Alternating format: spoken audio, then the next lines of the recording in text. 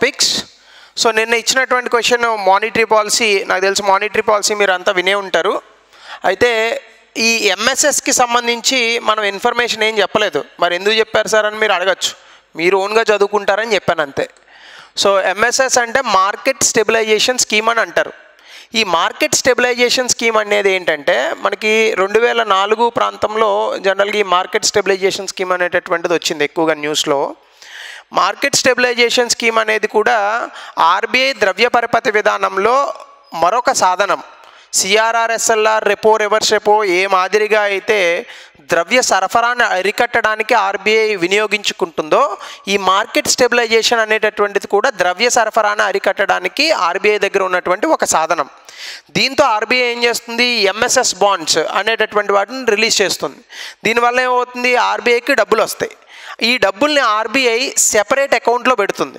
Separate అకౌంట్లో పెట్టి ఎప్పుడైతే ద్రవ్య సరఫరాన్ని నియంత్రించడము లేదా ద్రవ్య సరఫరాన్ని పెంచడము అనే అంశాలు వస్తాయో అప్పుడు ఈ డబ్బులు వాడుతూ ఉంటుంది. సో అదే రాసాం మనం, money raised from the MSS bond is stored in a separate account.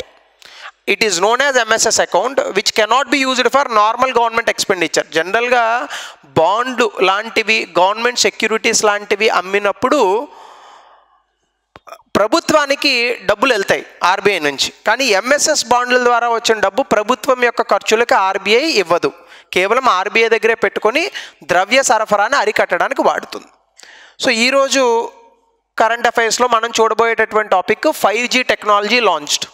నిన్న కాక మొన్న న్యూస్ పేపర్లో ఇది కనిపించింది. నరేంద్ర మోడీ గారు 13 అతిపెద్ద నగరాలలో ఈ 5G సేవల్ని లాంచ్ చేయడం జరిగింది. సో ఈ 5Gకి సంబంధించి నేను ఇంతకుముందు కూడా ఒక క్లాస్ 5GI అనేటటువంటి పేరిట ఒక క్లాస్ చేయడం జరిగింది. అది కూడా ఒకసారి మీరు వీలైతే చూడండి. ఇవన్నీ ఎగ్జామ్స్లో సైన్స్ అండ్ టెక్నాలజీలో వచ్చేటటువంటి అంశాలు. సో ముఖ్యంగా ఇందులో న్యూస్లో ఎందుకుంది, 5G అంటే ఏంటి, అసలు 5G యొక్క ప్రాక్టికల్ యూజెస్ ఏముంటాయి, అందులో ఉండేటటువంటి ఫీచర్స్, దానివల్ల వచ్చేటటువంటి ప్రయోజనాలు, 5G వల్ల మనకి ఆరోగ్యపరమైనటువంటి ఇబ్బందులు ఏమైనా వస్తాయా, అలాగే అంతర్జాతీయ నిబంధనలకు సంబంధించి గైడ్లైన్స్ ఏమన్నా ఉన్నాయా, అలాగే క్వశ్చన్ ఆఫ్ ద డే. ముందుగా 5G అంటే మనందరికీ తెలిసింది 1G, 2G, 3G, 4G, 5G. 4Gకి 5Gకి తేడా ఏంటంటే 5 అని చెప్తూ ఉంటారు కొంతమంది. సో అది కాదు బేసికల్గా. జనరల్గా మనకి ఉన్న బిగ్గెస్ట్ ప్రాబ్లం ఏంటంటే when comes to people who are preparing for competitive examinations, మన చుట్టూ ఉన్నటువంటి విషయాలను వదిలేసి పుస్తకాల్లో ఉన్నటువంటి అంశాలను ఎక్కువగా చదివే ప్రయత్నం చేస్తాం. జనరల్గా మీకు ఫోన్ కనుక ఓపెన్ చేస్తే పైన 4G LTE అని వస్తుంది. ఏ రోజైనా 4G LTE అంటే ఏంటి అని తెలుసుకునే ప్రయత్నం చేశారా? చెయ్యం జనరల్గా. అలాగే మన చేతికి పెట్టుకునేటటువంటి స్మార్ట్ వాచెస్ కానీ, వేరబుల్ డివైజెస్ కానీ, ఇవన్నీ ఏంటి అని మనం చాలా తక్కువ సందర్భాల్లో వీటి గురించి ఆలోచిస్తూ ఉంటాం. అయితే ఎగ్జామినేషన్లో పుస్తకాల్లో రాసిన అంశాల కన్నా కూడా మన చుట్టూ పరిసరాల్లో ఉన్నటువంటి అంశాలకే ఎక్కువ ప్రాధాన్యతను ఇస్తూ ఉంటారు. సో ఇక్కడ 4G LTE అనేది కాసేపు పక్కన పెడితే మళ్ళీ 4G క్లాస్ ఎందుకు, కానీ జనరల్గా దాన్ని లాంగ్ టర్మ్ ఎవల్యూషన్ అంటాం.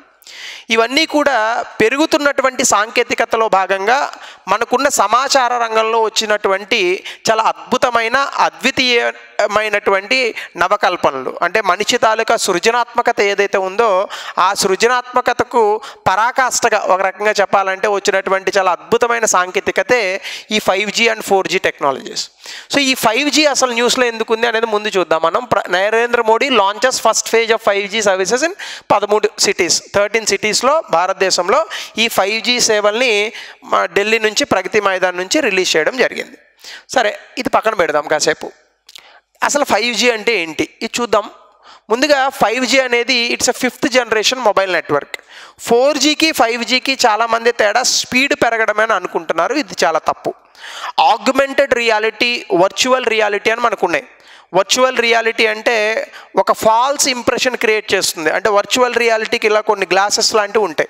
మీరు అవి కళ్ళకి పెట్టుకుంటే మీరు ఎక్కడో సముద్రంలో పడిపోయినట్టు, లేదా అనుకుంటే ఎక్కడో పెద్ద లోయలోంచి కింద పడుతున్నట్టు, లేదా మరొకటి, ఇట్లాంటివన్నీ కూడా వర్చువల్ రియాలిటీలో కనిపిస్తాయి.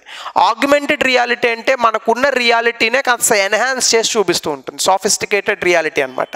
సో ఇట్లా వీటిని ఎక్కువగా మనం ఇప్పుడు రానున్నటువంటి సాంకేతికతలో మనం వాడబోతున్నాం. ఉదాహరణకి నేను మార్నింగ్ అదే చూశాను. ఇలా వీడియోలో విని ఒక క్లాసు, ఇప్పుడు ఈ క్లాస్ మీకు ఎలా వస్తుంది, వీడియోలో నన్ను రికార్డ్ చేస్తున్నారు, ఈ రికార్డ్ యూట్యూబ్లో పెడుతున్నారు, మీకు వస్తుంది. అలా కాకుండా augmented reality, virtual reality, 5G సేవలతో నేను ఇక్కడ నిలబడి చెప్తే అది లైవ్ నేను మీ పక్కనే కనిపిస్తాను హోలోగ్రామ్ టెక్నాలజీలో. ఇలా 5Gని నూతన సాంకేతికతలో వాడుకుంటాం. ఇదేదో ఇంటర్నెట్ స్పీడ్ పెరిగితే అది 5G అని అనుకుంటే పొరపాటు. ఇంటర్నెట్ స్పీడ్ ఖచ్చితంగా పెరుగుతుంది, 20-30 రెట్లు పైనే పెరుగుతుంది. కానీ దాంతోపాటుగా ఇంకా నూతన సాంకేతికతలు, అలాగే మన చుట్టూ ఉన్నటువంటి కొన్ని పరికరాలు ఉంటాయి. ఈ పరికరాలను కూడా టెక్నాలజీతో అనుసంధానించగలం. సో ఇవన్నీ కూడా 5G సొంతం. So it's 5th generation mobile network. అలాగే ఇట్ కనెక్ట్ వర్చువల్లీ ఎవ్రీవన్, అంటే మన అందరినీ కూడా టెక్నాలజీతో కలపచ్చు. అంటే ఇప్పుడు ఫర్ ఎగ్జాంపుల్ మీ ఇంట్లో ఉన్నటువంటి ఎక్కడో ఏసీ, మీరు వెళ్ళే టైంకి బాగా ఎండలోంచి వెళ్తున్నారు, ఏసీ దాని అంతటా అదే ఆన్ అయిపోతుంది. మీ కారులో ఉన్న ఏసీ దాని అంతటా అదే ఆన్ అవుతుంది. అలాగే మీ ఇంట్లో ఉన్నటువంటి గ్రైండర్, మీరు పప్పు వేసేసి వస్తే దానికి అదే రుబ్బుతుంది. ఇవన్నీ కూడా 5Gతో సాధ్యం అంటున్నారు.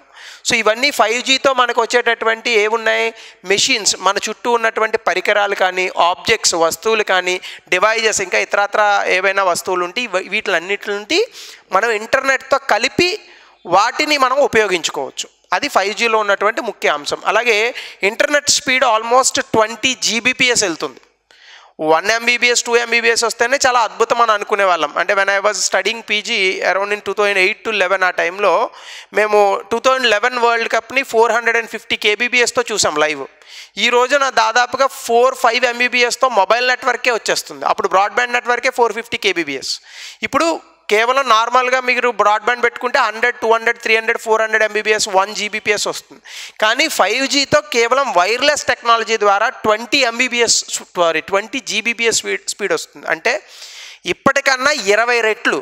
అంటే ఇప్పుడు 1 Gbps అనేది బ్రాడ్బ్యాండ్తో వస్తుంది, అప్పుడు వైర్లెస్తోనే 20 Gbps వస్తుంది. అంటే so definitely it is a much higher speed అనమాట. అలాగే మీరు ఇక్కడ జనరల్గా చూస్తే ఇది 1Gకి 5Gకి ఉన్నటువంటి డిఫరెన్స్. మీరు చూస్తే కనుక మొబైల్ ఫోన్లు దాని తాలూకా సైజ్ తగ్గుతూ వచ్చాయి. దాంతోపాటుగా అసలు 1Gలో డేటా ట్రాన్స్ఫర్ అనేది ఉండేది కాదు, మాట్లాడుకోవడం అంతే, ఇంటర్నెట్ అనేది లేదు. ఇంటర్నెట్ అనేది స్టార్ట్ అయింది 2Gతో. సో 2G అనేది మనకి 1990ల కాలంలో వచ్చింది. భారతదేశానికి కూడా 1990లో కాకపోయినా 2000 సంవత్సరంలో ఎంటర్ అయింది మనకి. సో అందులో మీకు 40 kbps ఇంటర్నెట్ స్పీడ్ వస్తుంది. అలాగే మీరు 3G మన దేశంలో కాస్త 2005, 6 ఆ టైంలో మీరు చూడొచ్చు 21 MBBS వరకు వచ్చేది హైయెస్ట్. 4G అందరితో పాటే మనం కూడా ముందున్నాం 4Gలో, అందులో అప్ టు 1 Gbps వస్తుంది. అలాగే మీరు కనుక 5Gలో చూస్తే అప్ టు 20 Gbps వరకు స్పీడ్ వెళ్తుంది. సో ఇది ఈజ్ ఓన్లీ మొబైల్ నెట్వర్క్లో డేటా ట్రాన్స్ఫర్ గురించి ఇచ్చినటువంటి స్లైడ్. ప్రాక్టికల్ యూజ్ మనకి ఏముంటుంది, ముఖ్యంగా ఎడ్యుకేషన్ ఏదైతే ఉందో టీచర్స్ని స్టూడెంట్స్కి బాగా క్లోజ్గా తీసుకెళ్లేటటువంటి ఒక రియాలిటిక్ ఇమేజెస్, అలాగే రియాలిటీ ఎడ్యుకేషన్ అనేటటువంటి సాధ్యమవుతుంది. ఇప్పుడు ఉదాహరణకి మనం చిన్నప్పుడు చదువుకున్నాం సోలార్ సిస్టమ్ గురించి కదా, సౌర కుటుంబం అంటాం తెలుగులో. అందులో మనం అందరం బాగా చదువుకున్నాం, ఏదో 9 గ్రహాలు ఉంటాయని. అందులో మళ్ళీ ఒక గ్రహాన్ని తీసేశారు, ప్లూటోన్, 2010 ఆ టైంలో. సో అలాగే మీరు కనుక అందులో చూస్తే మన దగ్గరగా ఉన్నటువంటి నక్షత్రం సూర్యుడని, దాని తర్వాత మెర్క్యూరీ ఉంటుందని, దాని తర్వాత Venus, earth, Jupiter, Saturn, Uranus, Neptune, Pluto, ఇంకా ఏవేవో ఉంటాయి. ఆస్ట్రాయిడ్ బెల్ట్ ఉంటుంది. ఇవన్నీ ఎలా చెప్పేవారు, బోర్డు మీద మనకి నల్ల బోర్డు ఉంటుంది, తెల్ల చాక్పీస్ ఉంటుంది, ఆ తెల్ల చాక్పీస్తో రాస్తారు, బొమ్మలు వేస్తారు, ఇలా కనిపిస్తుంది. ఇప్పుడు ఎలా చెప్పచ్చు, మీరు ఒక ఆగ్మెంటెడ్ రియాలిటీ లేదా వర్చువల్ రియాలిటీ ఒకటి పెట్టుకుంటారు, మీకు సోలార్ సిస్టమ్ కనిపించిపోతుంది మీ కళ్ళ ముందు. అంటే మీరు ఇలా ఉంటే 3D ఎఫెక్ట్లో మీకు సోలార్ సిస్టమ్ ఇలా తిరుగుతూ ఉంటుంది. సో అప్పుడు టీచర్ అక్కడి నుంచి ఆపరేట్ చేస్తూ మిమ్మల్ని సూర్యుడి దగ్గరికి తీసుకెళ్తారు, దాని నుంచి మళ్ళీ మీరు జూపిటర్ దగ్గరికి వెళ్తారు, అలాగే అర్త్కి దాని తర్వాత జూపిటర్కి మధ్య ఉన్నటువంటి ఆస్ట్రాయిడ్ బెల్ట్ ఉంటుంది, ఆ ఆస్ట్రాయిడ్ బెల్ట్ ఎలా ఉంటుందని చూపించవచ్చు. దీనివల్ల చాలా త్వరగా చిన్నపిల్లలు తమ తాలూకా విజ్ఞానాన్ని పెంచుకునేటటువంటి ఒక అవకాశం ఉంటుంది. అంటే మనిషికి పెరుగుతున్నటువంటి సాంకేతికతలో భాగంగా మనిషి సాంకేతికతతో ఏం చేస్తాడు, ఒకప్పుడు 100 సంవత్సరాలు అధ్యయనం చేసినటువంటి ఒక విషయాన్ని ఇప్పుడు 100 రోజుల్లో నేర్చుకుంటే రేపు 5G ఇటువంటి వాటి వల్ల కేవలం 100 నిమిషాలలోనే అది నేర్చుకునేటటువంటి ఒక అవకాశం మనకి దక్కుతుంది. సో కాబట్టి మన తాలూకా విద్యా వ్యవస్థలో చాలా అద్భుతమైనటువంటి ఉపయోగాలు ఉన్నాయి. రెండోది సేఫ్టీ. జనరల్గా మనకి చూడండి, ఏదో మనకి సింగరేణి బొగ్గు గనులు ఉన్నాయి, అప్పుడప్పుడు యాక్సిడెంట్లు జరుగుతూ ఉంటాయి. అలాగే ఢిల్లీ మెట్రో ట్రైన్స్ వేస్తున్నారు, దానికి అండర్ గ్రౌండ్ తవ్వుతారు ఢిల్లీలో. సో దానికి అప్పుడప్పుడు యాక్సిడెంట్లు అవి జరుగుతూ ఉంటాయి. ఇప్పుడు ఈ 5G సేవలతో మనం ఏం చేయొచ్చు అంటే డిజిటల్గా సేమ్ ప్రోటోటైప్ని తీయచ్చు. అంటే ఇప్పుడు అసలు ఆ టన్నల్ ఎట్లా ఉంది ఒక డిజిటల్లో చూడొచ్చు. సో అందులో చూసి ఎక్కడెక్కడ ప్రమాదాలు జరిగే అవకాశం ఉంది ఇవన్నీ చూసుకొని భద్రత అనేటటువంటి దాన్ని మనం చాలా అద్భుతంగా తీసుకురావచ్చు. ఇవన్నీ కూడా ప్రాక్టికల్ యూజెస్. అలాగే దీని తాలూకా ఫీచర్స్ అలాగే బెనిఫిట్స్ దాని తాలూకా ప్రయోజనాలు కూడా చూద్దాం. ముఖ్యంగా it operate in the millimetre wave spectrum 300 to 300 GHz.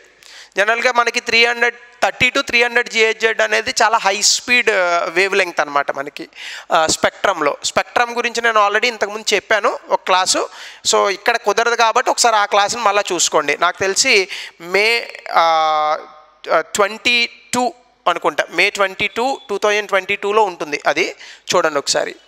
So ఇందులో ఈ మిల్లీమీటర్ వేవ్ స్పెక్ట్రమ్లో మనకి ఏమవుతుందంటే హై అమౌంట్ ఆఫ్ డేటా, అంటే ఇప్పుడు 5GB 10GB 20GB డేటాని చాలా హై స్పీడ్తో మనం వైర్లెస్ టెక్నాలజీ ద్వారా పంపించవచ్చు. అయితే ఇది 3 బ్యాండ్ విత్లో పనిచేస్తుంది. మనకి లో band with, mid band with, high frequency spectrum అని అంటారు. ఆ బ్యాండ్ విత్లోనే అది పనిచేస్తుంది. Band with is nothing but ఏంటి, రేడియో వేవ్స్ అంతే. అలాగే ఇట్ రెడ్యూస్డ్ లేటెన్సీ. జనరల్గా మనకి చూడండి, ఇప్పుడు మీరు 4G వాడుతున్నారు అనుకోండి, బాగా హెచ్డి ఉన్నటువంటి ఒక యూట్యూబ్ వీడియో చూసారనుకోండి, బఫర్ అవుతూ ఉంటుంది, దాన్ని లేటెన్సీ అంటాం. ఈ లేటెన్సీని తగ్గించి మనం ఏం చేయొచ్చు, ఇక్కడ ఇంటర్నెట్ను వాడచ్చు. అదే కాకుండా 5G IoT అంటే ఇంటర్నెట్ ఆఫ్ థింగ్స్, అంటే మన చుట్టూ ఉన్నటువంటి పరికరాలను మన చేతితో ముట్టుకోకుండానే కేవలం వైర్లెస్ టెక్నాలజీ ద్వారా మనం వాడుకోవచ్చు. అలాగే ఆర్టిఫిషియల్ ఇంటెలిజెన్స్, ఇప్పుడు చాలా ఉన్నాయి కదా ఆర్టిఫిషియల్ ఇంటెలిజెన్స్, ఈవెన్ కంప్యూటర్స్ కూడా మనుషుల్లాగానే మనతో మాట్లాడుతున్నాయి. ఇటువంటి ఆర్టిఫిషియల్ ఇంటెలిజెన్స్ సేవలను కూడా మనం రెడ్యూస్డ్ లేటెన్సీ కెపాసిటీతో 5Gతో మనం వాడచ్చు. అలాగే increased capacity of 5G networks can minimise the impact of load spikes. జనరల్గా మనకు చూడండి హాట్స్టార్ అని ఒకటి ఉంది, డిస్నీ హాట్స్టార్. మనకి ఏదైనా మ్యాచ్ జరిగినప్పుడు మొన్న 3rd 2020 between Australia and India జరిగిందా, ఆ రోజున మీరు ఫైనల్కి వచ్చేటప్పటికి చూస్తే 1,30,00,000 మంది ఆన్లైన్లో చూస్తున్నారు. దీనివల్ల ఏమవుతుంది, మనకి లోడ్ బాగా పెరిగిపోయి ఆ యాప్ మీద లేదా సైట్ మీద మనకి ఇంటర్నెట్ తాలూకా స్పీడ్ తగ్గుతూ ఉంటుంది. ఆ లోడ్ స్పైక్స్ అంటారు వాటిని కూడా తగ్గించవచ్చు. అంటే ఎంతమంది చూసినా కూడా స్పీడ్ తగ్గదనమాట, దాన్ని లోడ్ స్పైక్స్ అంటారు. అవి కూడా మనం తగ్గించి వాడచ్చు. అలాగే జనరల్గా మనకి 1G 2G 3G 4G 5Gలో మనకు ఉన్నటువంటి డిఫరెన్సెస్ ఇవే. 1G అనేది 1980లో వస్తే కేవలం మొబైల్ ఫోన్స్ మాత్రమే మాట్లాడుకున్నాం. దాని తర్వాత డిజిటల్ వాయిసెస్ వచ్చాయి, ఇంటర్నెట్ స్పీడ్ వచ్చింది. అలాగే బ్రాడ్బ్యాండ్ అనేటటువంటి 3Gతో స్టార్ట్ అయింది మనకి.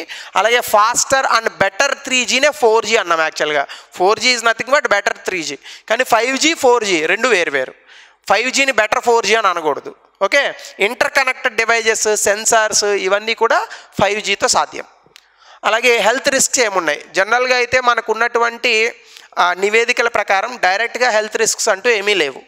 కానీ పరిమితికి మించి దాని తాలూకా ఫ్రీక్వెన్సీని కనుక పెంచినట్లయితే, ఉదాహరణకి ఇప్పుడు మన లోపల నుంచి కొన్ని రేస్ వెళ్ళిపోతూ ఉంటాయి, కానీ కొన్నిసార్లు ఏమవుతుంది, ఆ రేస్ మన చర్మంలోకి చొచ్చుకొని వెళ్ళడం వల్ల మన బాడీ తాలూకా హీట్ అనేది పెరుగుతూ ఉంటుంది. ఉదాహరణకి చూడండి, ఈ మధ్యకాలంలో ఎవరైనా పెళ్ళైనటువంటి వ్యక్తులకి సంతాన సాఫల్యం లేకపోతే ఫస్ట్ వాళ్ళని ఈ మధ్యకాలంలో అడిగేటటువంటి ప్రశ్న ఏంటంటే, మీరు సాఫ్ట్వేర్ ఇంజనీర్ అయితే ల్యాప్టాప్ని ఒళ్ళో పెట్టుకొని పనిచేస్తారని అడుగుతున్నారు డాక్టర్స్. ఎందుకు, మీరు ల్యాప్టాప్ని కనుక మీద పెట్టుకుంటే దాని నుంచి హీట్ జనరేట్ అవుతుంది. ఆ హీట్ ఎప్పుడైతే ఈ ముఖ్యంగా పనిచేసేటటువంటి వ్యక్తులు కాళ్ళ మీద పెట్టుకొని చేస్తారో దానివల్ల హీట్ సిగ్నేచర్ పెరిగిపోయి వాళ్ళ తాలూకా సంతాన సాఫల్య అవకాశాలు తగ్గేటటువంటి అవకాశం ఉందట. సో టిష్యూ డ్యామేజెస్ జరుగుతూ ఉంటాయి, హీట్ పెరుగుతూ ఉంటుంది, బాడీలో నెగ్లిజిబుల్ అమౌంట్ ఆఫ్ హీట్ పెరగచ్చు, దానివల్ల కొన్ని ఆరోగ్యపరమైనటువంటి సమస్యలు రావచ్చు. ఇట్లాంటి అంశాలన్నీ ఉన్నాయి. అలాగే ఇంటర్నేషనల్ గైడ్లైన్స్ ప్రకారం అంతర్జాతీయంగా ఇచ్చినటువంటి నియమ నిబంధనలకు లోబడి కనుక మనము 5G 4G టెక్నాలజీని వాడుకుంటే ఇబ్బంది ఏమీ లేదు. కానీ అలా వాడుతున్నామా అనేది ప్రశ్న. మీ అందరూ కూడా రోబో 2.0 చూసుంటారు, అందులో విలన్ కూడా అదే చెప్తారు కదా, టెక్నాలజీని వాడడంలో తప్పలేదు, కానీ హై ఫ్రీక్వెన్సీని పెట్టేస్తున్నాం మనం. ఎక్కడికి వెళ్ళినా కూడా 4G జియో అలాగే ఎయిర్టెల్ వచ్చేస్తున్నాయి. ఎలా వచ్చేస్తున్నాయి, టవర్ల తాలూకా ఫ్రీక్వెన్సీని పెంచేస్తున్నాం. ఈ మధ్యకాలంలో పిచ్చుకలు కనిపించడం పోయాయి. ఎందుకు చనిపోయాయి మరి పిచ్చుకలు కేవలం పొల్యూషన్ వాళ్ళు చచ్చిపోయా? పల్లెటూరులో పొల్యూషన్ ఎందుకు ఉంటుంది, అసలు ఉండదు కదా. సో స్పెక్ట్రమ్ వల్లే చచ్చిపోయాయి. అందులో అనుమానం ఏముంది, అసలు 4G వల్లే చనిపోయాయి.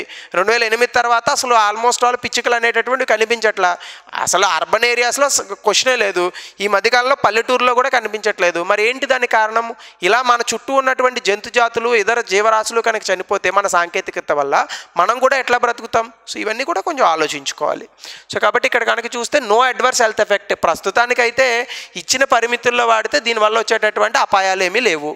2, టిష్యూ హీటింగ్. ఇందాక చెప్పాను కదా, మన ఒంట్లో ఉన్నటువంటి టిష్యూస్ ఆ వచ్చేటటువంటి రేస్ మన ఒంట్లోకి వెళ్ళడం వల్ల హీట్ అయ్యేటటువంటి అవకాశం ఉంది. ఇంకొకటి, ఈ 5G వేవ్స్ అనేవి లోపలికి వెళ్ళవు బాడీలోకి, కేవలం చర్మం పైన ఆగిపోతాయి. దానివల్ల ఏమవుతుంది, ఆ చుట్టూ ఉన్నటువంటి చర్మం దగ్గర ఇంకా హీట్ పెరిగి పాడయ్యేటటువంటి అవకాశాలు ఉండొచ్చు. సో అది కూడా ఉంది. As the frequency increases there is less penetration in to the body and absorption of energy becomes more confined to the surface of the body. కాబట్టి చర్మ వ్యాధులు రావచ్చు కొన్ని సందర్భాల్లో. అలాగే జూహీ చావ్లా, ఈ మధ్యకాలంలో ప్రముఖ బాలీవుడ్ నటి, ఈమె ఈ 5G వల్ల మనకు వచ్చేటటువంటి అనార్థాలు ఏంటి, దీనిపైన ఖచ్చితంగా ఒక నివేదికను సాంకేతికంగా తీసుకురండి అని చెప్పి ఢిల్లీ హైకోర్టుని ఆశ్రయించడం కూడా జరిగింది. అలాగే అయితే ఏది ఏమనుకున్నా కూడా మనందరికీ కూడా సాంకేతికత అవసరం. అయితే ఈ సాంకేతికత కనుక మనం అనుకున్న స్థాయిలో ఉంటే, అంటే అంతర్జాతీయ నిబంధనలకు లోబడి ఉంటే ప్రమాదము కాదు అనే అంశాన్ని గుర్తించాలి. సో ఇంటర్నేషనల్ గైడ్లైన్స్ ఏమున్నాయి? మనకి 2 ఇంటర్నేషనల్ బాడీస్ ఉన్నాయి. అంతర్జాతీయంగా 2 సంస్థలు ఈ స్పెక్ట్రమ్ లేదా మనం వాడేటటువంటి సమాచార రంగంలో ఉన్న సాంకేతికత వల్ల వచ్చే ఇబ్బందులని గమనిస్తూ ఉంటాయి. వీళ్ళు 5G గురించి స్పెషల్గా ఏం చెప్పలేదు, కానీ స్పెక్ట్రమ్ రేంజ్ గురించి చెప్పారు. అయితే 5G కూడా అదే స్పెక్ట్రమ్ రేంజ్లోకి వస్తుంది. సో మీరు చూస్తే international commission on non అయోజింగ్ radiation protection, ఇదొక సంస్థ. Institute of electrical and electronics engineers through international committee on electromagnetic safety, ఇదొక సంస్థ. వీళ్ళిద్దరూ ఏం చెప్తున్నారు ఈ సంస్థలు? These guidelines are not technology specific, అంటే 5G 4G టెక్నాలజీల గురించి చెప్పట్లా. 300 GHz వరకు 300 GHz వరకు మనం వాడేటటువంటి టెక్నాలజీలో ఏ టెక్నాలజీ అయినా కానివ్వండి, అది దానివల్ల వచ్చేటటువంటి ఇబ్బందుల గురించి మాత్రం వీళ్ళు ప్రస్తావిస్తున్నారు. సో WHO కూడా ఒక ప్రాజెక్ట్ తీసుకొచ్చింది, దాన్ని EMF ప్రాజెక్ట్ అంటారు. ఇంటర్నేషనల్ ఎలక్ట్రోమాగ్నెటిక్ ఫీల్డ్స్ ప్రాజెక్ట్ అని 1996లోనే తీసుకొచ్చింది. దీని ప్రకారం కూడా ఏంటంటే, ఈ మనం వాడేటటువంటి ఎలక్ట్రోమాగ్నెటిక్ ఫీల్డ్స్ రేడియేషన్ వల్ల మనిషికి వచ్చేటటువంటి ఆరోగ్యపరమైనటువంటి సమస్యలు ఏంటి అనే దానిపైన ఈ ప్రాజెక్ట్ చేస్తున్నారు. సో వీళ్ళ నివేదికలు అన్నీ కూడా మనం తీసుకుంటే ఖచ్చితంగా దీనివల్ల ఏమి ఇబ్బందులు ఉన్నాయి, ఏమి లేవు అనేది తెలుస్తుంది. ప్రస్తుతానికైతే 5G వల్ల వచ్చే ఇబ్బందులు ఏమీ లేవు అని మనం అనుకుంటున్న అంచనా.